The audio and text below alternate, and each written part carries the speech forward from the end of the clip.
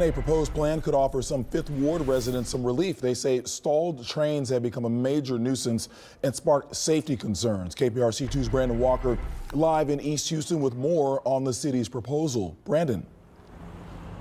Yeah, Keith, both Fifth Ward and the East End where we are tonight, right here, in fact, we saw two stalled trains within a 2-hour window. Federal officials here in the city of Houston today touring communities with city leaders who are trying to stop a proposed merger of two rail lines, I should say, which they say would worsen the problem.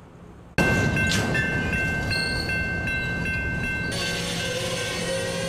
Navigation and Map, the slow screech marks the start of a wait all too familiar on the East End. There are a number of train stoppages. Houston Mayor Sylvester Turner Wednesday at Ruskin North, where when a train is stalled, drivers sometimes have to wait upwards of an hour. People are so frustrated, not just that the people that live here can't get to work, can't get to school.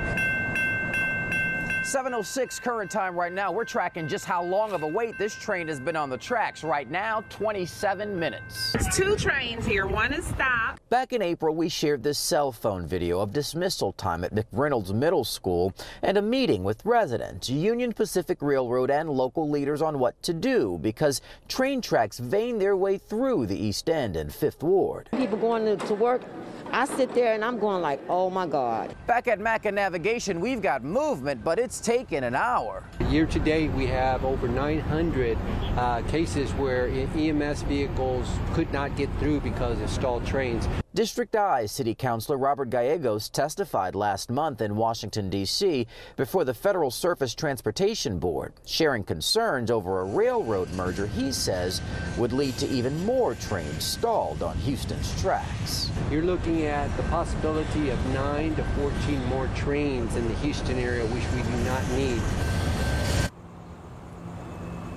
That proposed merger is between Canadian Pacific Railway and Kansas City Southern. There is a public comment period for people who have opposition to this to voice their concerns. It ends, though, on Friday. Local leaders hoping folks will take advantage of it. We're live tonight in the East End. I'm Brandon Walker, KPRC 2 News.